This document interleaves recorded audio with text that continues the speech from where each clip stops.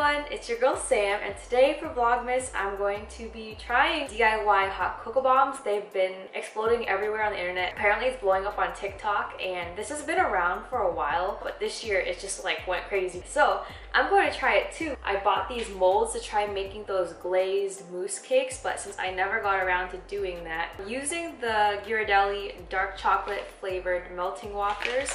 I also have white chocolate. Some people said it might not work, but I'm gonna test it out anyway. The hot cocoa mix, and then we had to get, you know, actual mini marshmallows. Optional is to have this peppermint mini candy canes on top. And this is just another bag in case I mess up or want to make more in the future. I'm kind of just following directions as it goes. I didn't really prepare ahead of time. Melt these and try not to melt it too much so that it's not too thin. Right. It says melt it into a microwave safe plate. Not plate, a bowl.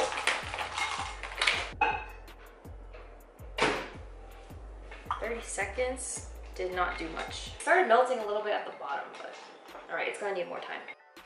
Guys, what I just did was perfect. There's like little blobs in here. You might not see it, but I just need the little blobs to melt inside themselves, and that is a great consistency for us to start. I don't know if this is too thin or not, but I guess we'll find out once we start putting these inside. When I tested the size of the sphere against a regular size mug, it was a little big. I can clean those up later.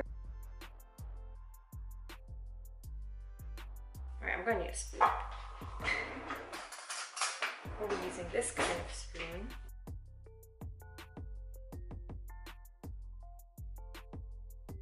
I might just remelt this chocolate a little bit. Now I shall refrigerate this for maybe 10 minutes.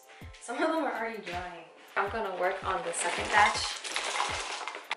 This time around, I'm gonna try to make them thinner. I watched those videos where people just flip it over and it drips out on its own, but mine have been so thick it hasn't been doing that. I was watching Emmy Made in Japan's thing. I didn't really remember the steps, but I remember her mentioning she let it melt into itself instead of just letting it all fry itself. Let me do that method where they would just go. Oh, it's working. It's still pretty thick, to be honest. All right, I finished these and they already started drying a little. I just took them out of the fridge. Oh my goodness. There's some with slight holes in them. Actually, I'm gonna fill in the gaps real quick and put it back. Back out of the fridge. I've washed my hands like 500 times already. I'm going to need to use a lot of hand lotion tonight. Oh, I also have a hand lotion I recommend. It said it shows results in one night, and I tried it and my hand looked a lot better, especially after baking. It's for nighttime use, but I just put it on the backs of my hands even during the day. If you're interested, I'll like let you know what it looks like. But yeah, it was a game changer for me, so I just want to share that. All right, so it's done. I think the parts I covered up look better now, kind of. Lift the edges, and as I lift the edges, I'm gonna push from the bottom where they say it's thickest. Oh my goodness. I'm gonna do the same for all of these, gonna pop it out. I was just able to fill in the last 2 balls if everything goes well, and how I ended up with this much chocolate on my hands, I do not know. Just separating the edge. It's really gentle. It's just like literally not even a millimeter of it. Just making sure the edge is off. I'm using facing up little dippers. So I have 3 of them. That way when I put this in the middle, it's kind of like a stand. And I measured out 1 packet of the hot cocoa mix. It's about 3 tablespoons. They recommend doing about 1 tablespoon in each hot cocoa bomb. More fragile than the others. It got thinner and shinier the more I progressed. I'm currently waiting for a plate to heat at very, very low flame so that I can place it here and then flip this over and melt a little bit of it so that it fits. All right, melt. Wow, it's melting. I'm gonna put in a scoop of this and then throw in some marshmallows. Find a matching one.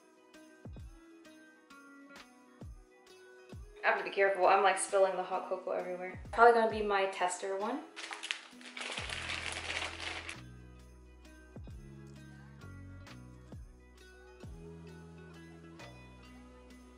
But I just made the nicest one.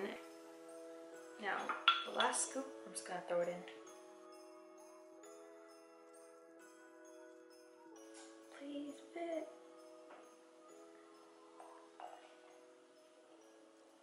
I got so lucky. I just need to seal it.